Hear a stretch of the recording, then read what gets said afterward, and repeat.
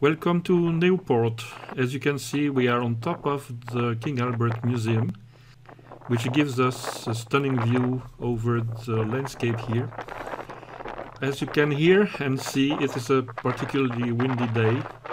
So it is here that the Belgian army in October 1914 stops the progression of the German army, the 4th German army, by flooding the entire region.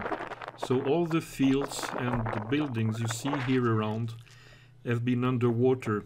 Not very deep water, it was only a shallow lake, 20 centimeters deep, but it was about 12 kilometers long and about 2 kilometers wide. So it was enough to stop the progression of the German army. But since it's windy, let's take the lift back to the museum downstairs. See you soon. Here we are in the center of a very special showplace. The screen is a semicircular screen, as you can see. And on this screen are projected excerpts of a very long painting. It is the work of the Belgian painter Alfred Bastien, who was a war painter.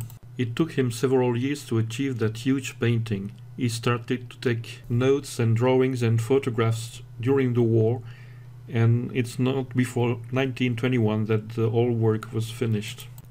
This painting was actually the base for a panorama, meaning a cylindrical painting of astonishing proportions, since it was 115 meters long by 14 meters high. Once you stood inside that huge cylindric painting, you got the impression to be immersed in the Battle of Yser. So here we are inside the museum, and in this museum you can see fine pieces of photos taken during the First World War in this area, and also some items of propaganda, like the mannequin piece, the famous statue in Brussels, is watering the German soldiers.